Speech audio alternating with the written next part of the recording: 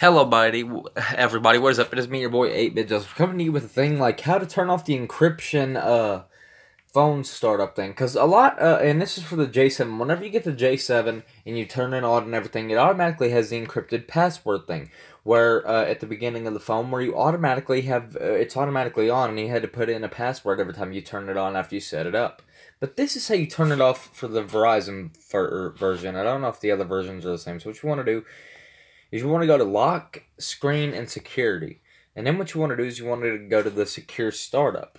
And then what you'll do after that is says you can further protect your phone by requiring your pattern to be entered before the phone starts up. This helps protect your data if the phone is lost or stolen. Some apps may require secure startup according to device encryption policies for access features such as email sync. You will not receive calls, messages, or notifications, and alarms will not sound until the phone is started up. So what you want to do is you want to go to Do Not Require because obviously, well, we obviously know why, because just automatically, and it'll tell me to draw the pattern, which I'll do that later.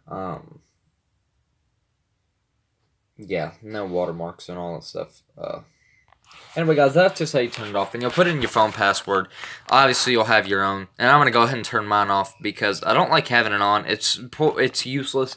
And if your phone is stolen, after 9 attempts, it factory restarts everything. So it's kind of stupid. So, of course, hope you did enjoy this short video or tutorial of how to, turn off the encryption. Because if you're like me, it's kind of stupid and pointless.